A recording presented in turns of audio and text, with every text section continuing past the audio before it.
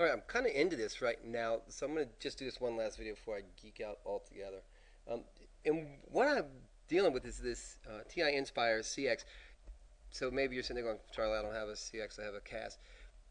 Go get one of your buddies or go online to TI free upgrade, and your CAS will do this. You just need to have the 3.0 version.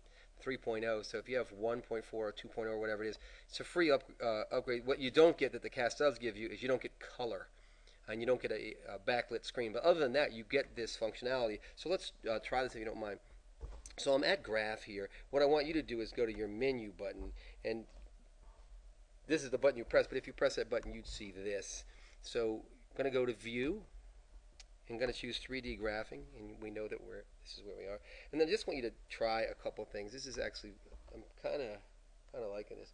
So I'm just going to type in, I don't know, sine x, maybe cosine x. So cosine x,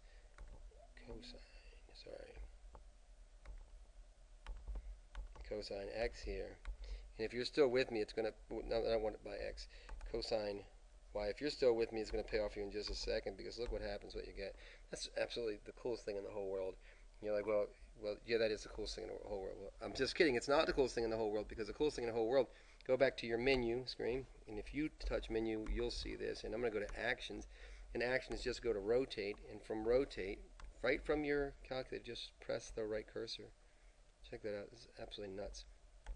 And if I touch it this way, yeah, I mean, it's really just amazing. I'm just really think this is the coolest thing in the whole world. So, okay, just to say that you can add to that. So you can go to add to that, and think what I'm going to add to that is some weird function like, x, and then I'm going to raise x to a power, and I'm going to have a rational exponent. So I'm going to do controlled division, and that gives you that fraction. But I'm going to put it to the 2/3 power, right?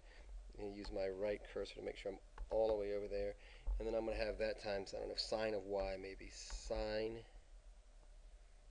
of y. And then hit enter. I mean, that is just amazing. It's so cool. I'm going to go back to menu. Remember, the menu screen thing is here. When you press menu, you'll see this. Actions, rotate. This thing is just enormously cool. See if I can get to that. Turn it like this. And what's also cool is that if you look over in the top right hand side of the screen, it gives you an orientation to tell you which direction you're looking at this from. And I want to look at it like this. And that is just amazingly cool. What are you going to do with it? I don't know yet. One thing I would do with it is just to have it say, while we're here, let's talk about this. If you go to like screen capture, here's your screen capture button.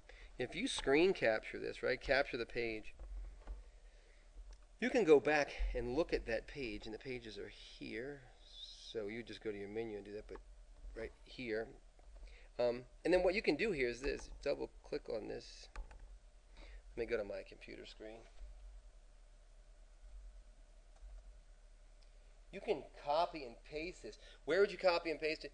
You could copy and paste this. If you, let's say you have a Microsoft Word document open right now. You could copy and paste it, and you could copy. One thing is when you copy and paste it, you can't change the orientation once it's on the page.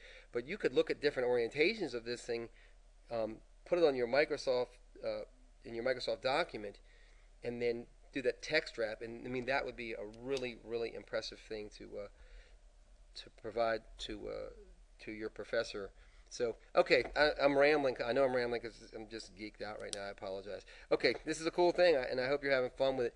Look, do me a favor, if you're messing with this and you're like, you know what I can do, let me know. Could you please? It would be cool.